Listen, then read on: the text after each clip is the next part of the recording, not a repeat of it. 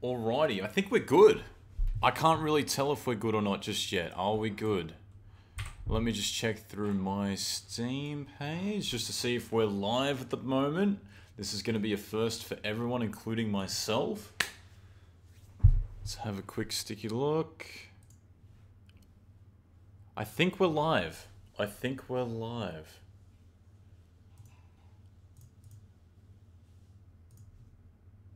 Can anyone confirm in the chat if they can see me right now? Can they actually see me at the moment, right now, speaking to you guys as a confirmation?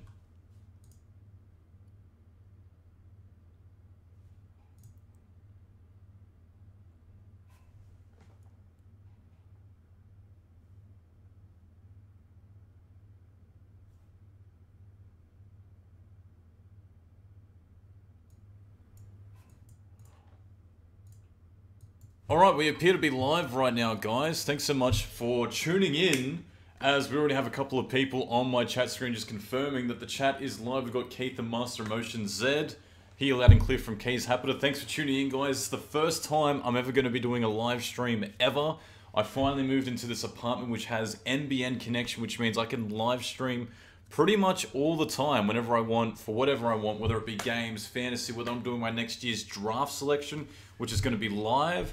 So that's actually something to really look forward to for myself, I guess, and for you guys if you want to keep tuning in and week out. But I'll just introduce myself as the NRL Fantasy Fanatic, coming at you for round number 19 at the moment, kicking off the last bye round that we have. It's the last preliminary bye round, and I should be able to see your chat live feed down. So if you have any questions throughout the chat, I'll happily answer them on the fly, and I'll keep a bit of a note to see how many people we have watching at a single time as well, because I'm curious to see what kind of numbers we can get up to. But before we move on, it's starting to get to that point of the season where everyone's team...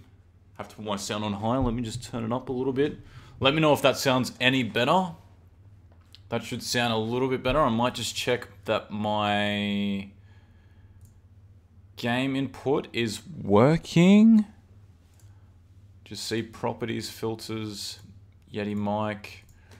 I'll move it a little bit closer. But yeah, I'll just try that for now. If you guys can just tell me throughout the stream if there's any problems at any stage, I can see a live feed. That way I can kind of fix it and try to work my way around this while I get used to this whole software and things. But anyway, guys, yeah, it is round number 19. We're starting to get to the pointy end of the stick, whereas if you're in the top 100 to 200, you probably still have a really good chance at getting the top position with a couple of fluky things that may or may not happen.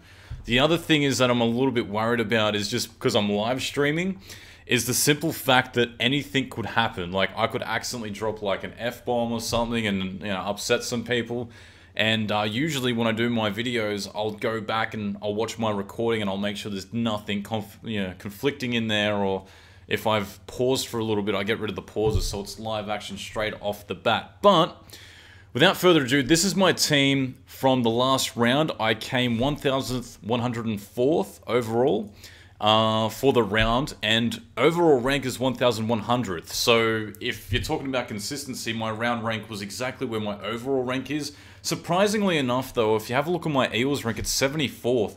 So there must not be a lot of good fantasy coaches out there that support the Eels, although there's only apparently 6,000 out there. But the other big thing is that I've seen about this is that we almost have 100,000 fantasy coaches at the end of the season. I believe we had about 82 after round 1, and then usually what happens is quite a few people make two teams when they get to that bye round, and they try to make another team just so they can get bye plays and try to get the cash by getting the highest scoring round. But I think realistically there's probably about 60,000 legitimate coaches probably still playing as of today. But this was my team. A lot of people didn't go that well because it was the third and final major bye round, and I think it caught a lot of people with their pants down simply because they would have had a lot of issues trying to sort out how many plays they actually had in their team, given that a lot of the good players were out for origin duties and also their teams were out in general. But at the moment, make sure you don't get a normal video done. Very big potential. Just make sure you don't get a normal video done. I'm just reading the comments as well. I'm going to have to get used to doing this Make sure it's shortish. I will make sure this is a short, quick, to-the-point video. The only thing is, whenever I do these videos, I usually have a few things I want to talk about. Because I've literally just come out and tried to get this all set up in time, I'm just going to talk about my team, answer any quick questions you guys might have for me, and then go from there. This was my team for the last round. Cameron King got 37, which was a little bit disappointing. Good score for him, considering he was supposed to be a cash cow or a bit of a pod for me. A lot of people seem to be jumping on him with 2,000 buys at 11%. Now, the thing for me in all this is that I need 2 golden hookers in order to jump many other people. Cameron McInnes is one of them. Cameron King was a buyout, and I hope that he'd make enough money that I could eventually upgrade to Cameron Smith. Now, at that time, I've only got about $100,000 up my sleeve and only 3 trades to go. So that's not looking too good, but I have a way to work around that. Nathan Brown was my captain, and he absolutely played the house down. It was one of his best rounds, as you can see down here, 71 points in the 80 minutes. So I was really happy with that effort, and I hope a lot of you guys are still holding on to him because he's one of the best front rollers to have this season from the start. Now, Martin Tapau got 47 points. A little bit disappointing since we picked him up, because we picked him up from the prior round, and he's gone from 32 to 47, which was an upgrade, but it's still not in the points that we want to see him. We want to at least see him get into the 50s, if not the early 60s, and anything from there would be a benefit. Darcy Lussick was very disappointing for me. Considering that he was starting at lock, I would have thought that he would have been able to play the house down a little bit more and score some more valuable points. Whenever he plays lock, starting lock I should say, even for the Parramatta Eels, he averages about 40-ish, and this was a little bit disappointing from his end in order not to do much better than that, considering I bought him out as a bit of a pod.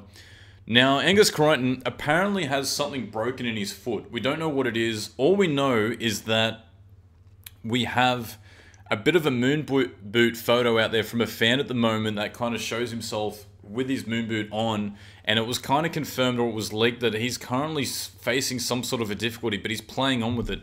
Sammy Burgess was a disappointing 39.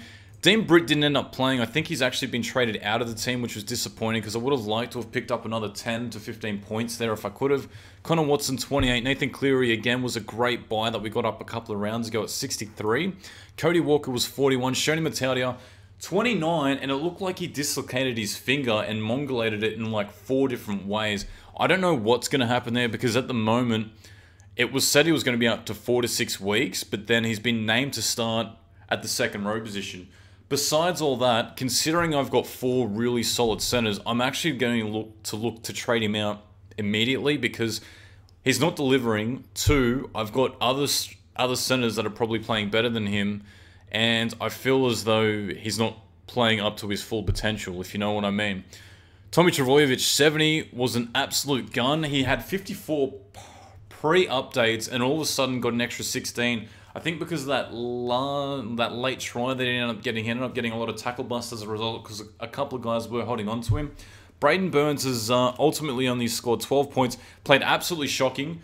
He cannot play under the high ball. He is absolutely terrible under the high ball. I don't know what it is, but every time he gets a high ball, he flops. He just can't handle it.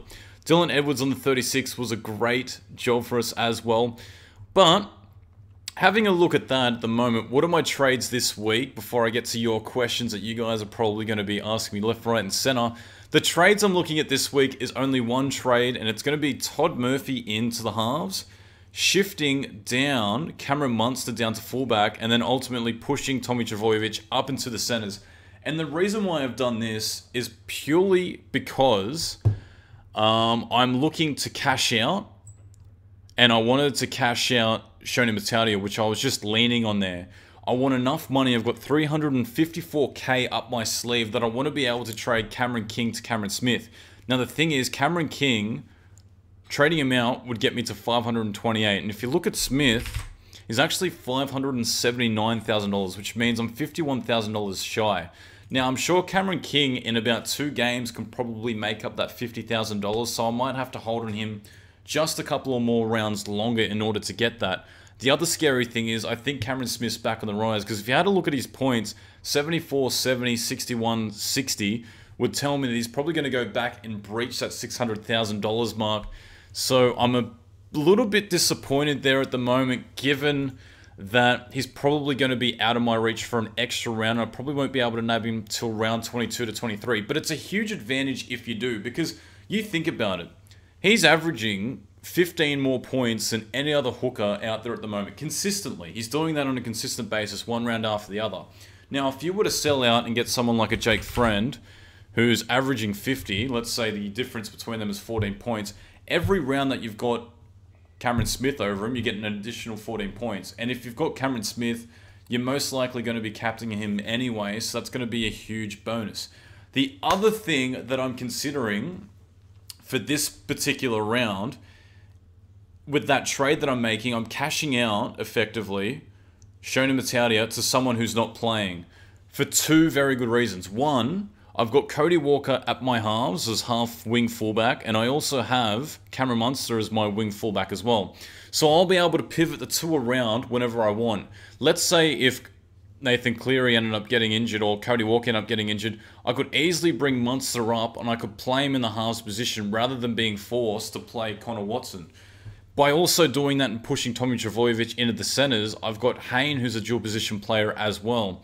So I'm effectively keeping trades up my sleeve by having players that can rotate in the other position if, for example, any of them got injured for 1 or 2 rounds.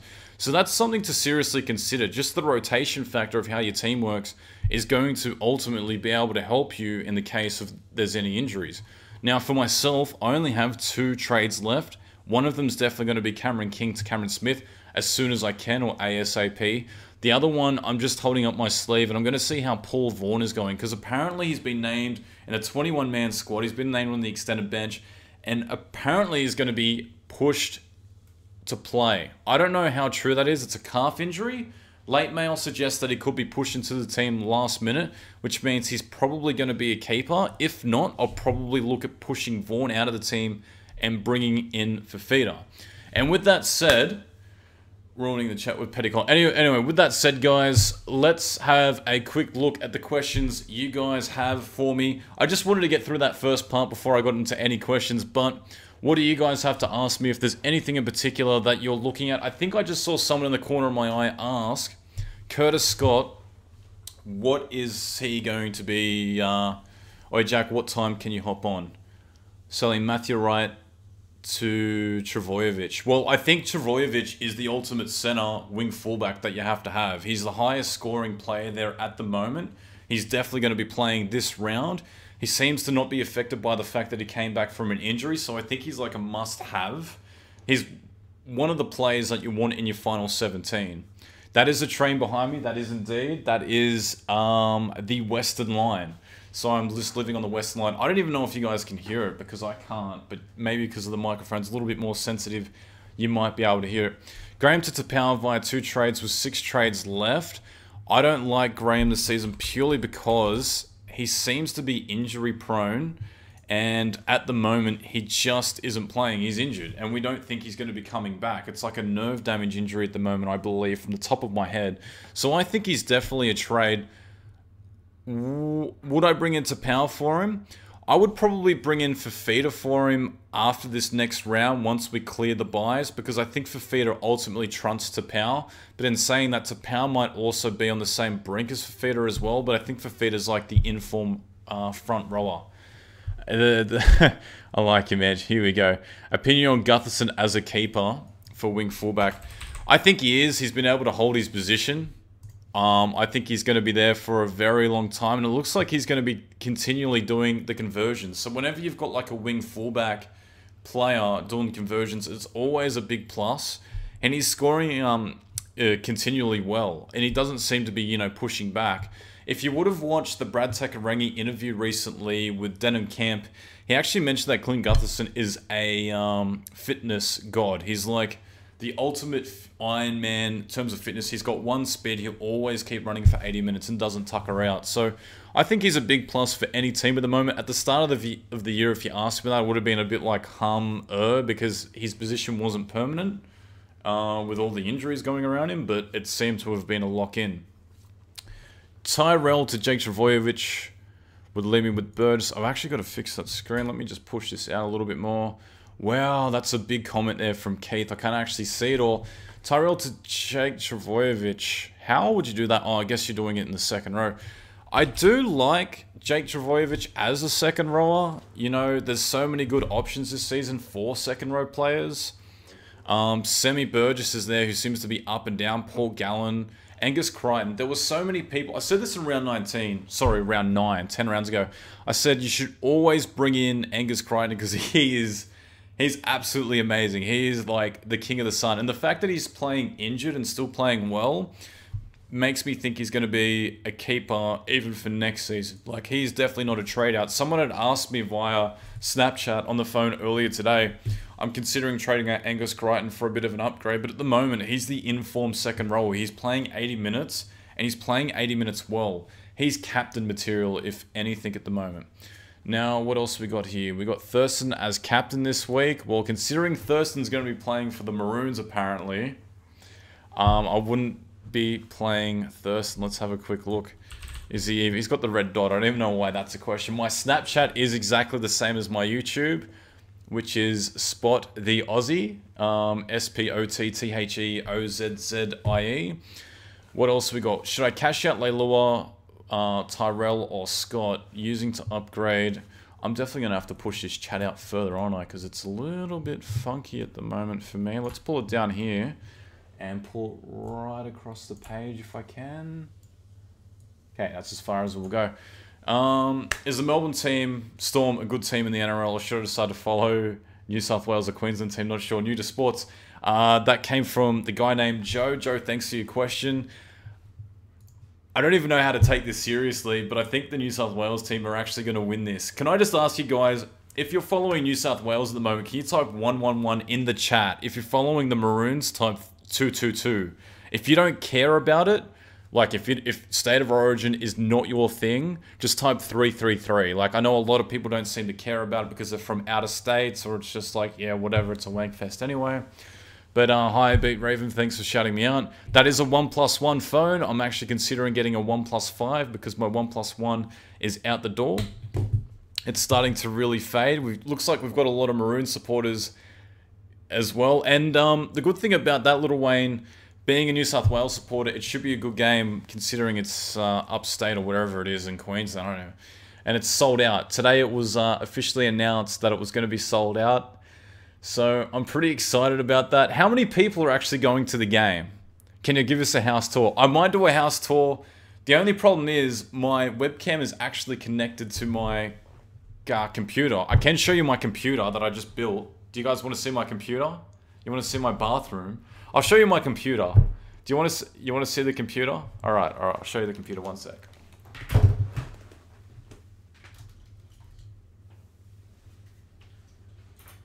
I just need to grab the microphone, pull it over here. So I built this just the other week. It's got, let's have a bit of a sticky beak in here if I can just pop this up. Got a fluorescent light. Unfortunately, one of the lights has recently fallen off because I just moved in here. It's got an NXT liquid cooler 7700K CPU. It's got a 1080 MSI graphics card. Highly recommend. I've got about 7 hard drives at the moment, and I've got the N2 Nano chip going as well, which I'm a huge fan. I don't know if you can see that just under the M2 shield right there. Instead of running a solid state drive, it runs straight off the drive, but I'm really happy about this computer. I bought this case from Austria because it wasn't being sold here. I was a huge fan of this particular case, but it was the one that I really wanted. But that is my computer. So I'm able to run streams, do whatever I want all the time. I do have liquid cooling. NXST, I can't remember what the model is, Kraken X62. I can probably do a video on that another time, but keen to get up there for the Blues win tomorrow. It's good to see how many supporters going. Are there any last, what do I drink? I drink Captain Morgan Gold Spice Rum, not the black stuff. The black stuff is absolute rubbish. Pissed up at the mansion for Origin. Everyone can come on over. I live right next to the train station. As you can see, it's just over there. It's literally like a 2-minute walk. Everyone can come over. That's what we'll do. Round 26, consider it a huge piss up at my place. My dining room chair, that's just another computer chair we got going in here. Todd Murphy, tell us about him. Now, Todd Murphy's just not playing. The only reason why I brought Todd Murphy into my team was purely because I'm doing a cash out. And by doing this, instead of picking someone who's going to play, I've only got 17 players at the moment, which means I can loophole my captain this week. And I don't know how many people remember the loophole video. It was like round number 13. Round number 13 video. But we got Jason Tamalolo. I can actually, if I look at this way, let's have a bit of a quick look. If I pick my vice captain to be Paul Gallen, and I've got Jason Tamalolo playing, let's say Gallen gets 80, and I'm like, well, I want Gallen's score. So what I would do is I'd put Jason Tamalolo, sub him onto the bench. It's not letting me do it while the round hasn't started. But what would happen is I'd be able to push the S to sub him off, sub him on for Dean Britt. Dean Britt's score wouldn't count. Paul Gallen will get double the score, so he'll get 160, which is huge. Jason Tamalolo's score would count because it would be an auto emergency, which is a cool thing to do because it's the one guy on the bench that I have, considering that everyone else is not playing. So that's something that you guys should definitely do this round. And the question is, do I have a missus? Yes, I do. She's actually out there right now cooking a bit of a feed. She's got some dumplings she's cooking up. Do I prefer tomato sauce, barbecue sauce on my French toast? Neither. I like peanut butter. But we might leave. Is Darcy Lussick a hold? Look, Darcy Lussick is not a hold. I just traded him out as someone who I was hoping was going to play these next 2 rounds at lock, at starting lock. And I can't remember if he is or not. Let's have a quick look on the NRL website. I can't believe how many people are watching this right now. Chat's just going off its face. This is great stuff. But if I can just bring up the feed right now. Darcy Lussick, what do we got? What do we got? Darcy Lussick, number 16. So unfortunately, he's not going to be playing. Now, here's the thing for me is here's the thing for me is I don't think Jake Travojevic is going to be playing at lock this week, considering he's got Origin duties, and I think he's going to, you know, because their game's on Saturday night. So I'm thinking that Darcy Lussick should be good for another 30, or at least a 30. All right, I've got another question from Mr. Soccer 278. I'll take this one and one more question, and then we'll go from there. So, Mr. Soccer 278 says hooker, Andrew McCullough, 9, McInnes. He's got front row to Powell Brown. Second row, Crichton, Burgess, Tomalolo, Kaufusi, JDB, Halves, Walker Johnson, Munsters, centre, Walker, Leilua, wing, RTS, Rapana, Tommy Turbo. Thoughts? I mean, that's a solid 17. That I don't even think you need an opinion on that team. That's a really good team. That is such a good team. I think you can't go wrong with that team at all. That's a good team. I can't think of any way that you'd upgrade it. And it's always circumstantial. When someone says to me, should I make one trade? I'm like, well, do you have buy coverage? If you don't have buy coverage, trade in a buy player. Is the person, you know, worth trading to? Like, for example, I would definitely not trade in Cameron McInnes. And I think this is my partner right now. Say hi to the stream, Simi. Hi. No, come on closer. Thanks. She just brought me Chinese broccoli and dumplings. Dumplings. All right, thanks, Simi. We'll eat that afterwards. I'm going to take 2 more questions, and then I'm out of here. So, Kieran Homer, thank you for the shout-out, dude. Really appreciate it. I'm trying to make more and more content. I think next week we're going to talk about Supercoach versus Fantasy, do all the comparisons, what's better, what's not better. What it's a Tapali or Tapau? I think Tapau. Should I trade in Alex McKinnon? This is a troll. This is crazy. Felise Kaufusi to Fafita. Is Curtis Scott down to get more money? Yeah, Curtis Scott will play the rest of the year. That was another question I saw in the corner of my eye. Curtis Scott, Chase Blair is apparently, his season is out. He's gone. He's done for. Mate, I'm telling you right now, Curtis Scott will go big. He will continue to go big. And, make some mean feed. Jeez, these guys are absolutely loving it. Do I like Sean Johnson? As a guy, I do. He's a good bloke, and he does a lot with the junior rugby league out there. But as like a playmaker, I find sometimes he goes missing all the time. Like, you know, you just don't know where he is. He's like a magician, like Benji Marshall of old. Anyway, guys, I think I might leave it there for this round. Thank you so much for any more questions. If you have any more questions for me, put it in the comment section below after the video gets rendered, because I will actually answer all your questions. I'll come back and answer them. I always do each and every week. This has been a Spot the Aussie, aka the NRL Fantasy Fanatic video. Really love doing this stream for you guys the first time. If you liked doing this stream, if you like me doing this type of content and you want me to do more, let me know, because the only reason why I wanted to do the stream was because you guys seem to have liked it that much. But we'll come back and we'll do it again next week. That's if you guys want to keep doing this. And appreciate all the views. Next week's video, Fantasy versus Supercoach. Be there for sure. This has been Spot the Aussie. Be sure to subscribe. Give the video a thumbs up down below, and I'll check you guys out shortly. Whoosh.